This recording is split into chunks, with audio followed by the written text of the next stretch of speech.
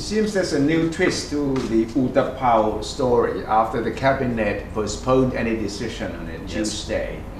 And it sounds quite strange to me that the Foreign Minister Kun Surapong is giving the cabinet or the government an ultimatum saying that if they don't decide by a certain date soon, next Tuesday, yes, NASA will withdraw its request to use Utapao.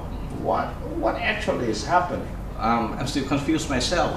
This is the most dramatic statement by the foreign minister. He said that if the government cannot make a clear-cut stand, or if the cabinet refuse to endorse the request of NASA, next Tuesday, the Americans will walk.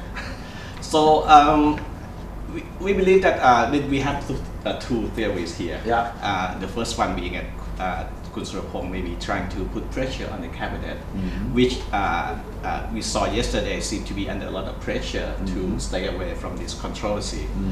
Maybe the government think that this is too sensitive a political period to be involved in anything like that. He might be wanting to put some kind of pressure on the cabinet so that it could make a decision by next Tuesday. A more likely theory is that maybe Foreign Minister Surapong is trying to get a graceful way out of the whole thing by saying that next week no decision, so nothing is happening.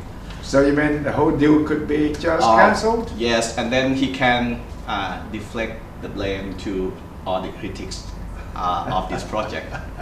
This is the second theory here. No, I doubt it, because the NASA project is not that urgent, because the clouds that they're supposed to be surveying will not disappear anytime soon. The reason he gave today is that the Americans will have to come and observe the readiness of the Utapao Air Base in August and September, which means that all the transportation of equipment, the arrival of personnel will have to be completed in June or July. So this is what Dr. Surapong said, which means that if this thing, the cabinet decides to heed the critics and allow parliamentary debate on this control, there will be no time for the American to do all the preparations. Wow, that makes it all the more suspicious if that is the case, because I think the use of Utapao is so controversial that whether the constitution requires it or not, the government should raise it in parliament. Exactly, I agree with that totally.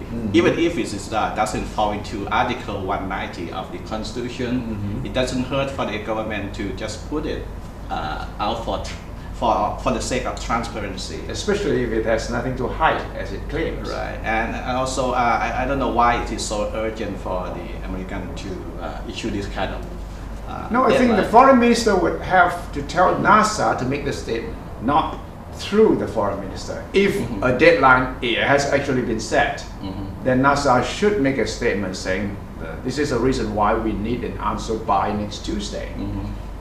To me, I think the government itself doesn't want this thing to go to Parliament. It will be too sensitive to discuss it in Parliament. Even if, for one thing, to admit that this thing have to go to Parliament is an embarrassment. That's one thing. But to debate it actually in Parliament could be very explosive. Actually. Well, they can make it a confidential session or secret session, because the law allows that. But if it goes into a confidential session, then it will raise more suspicion. Than, now the opposition come a lot from the public as much as from the Democrat Party.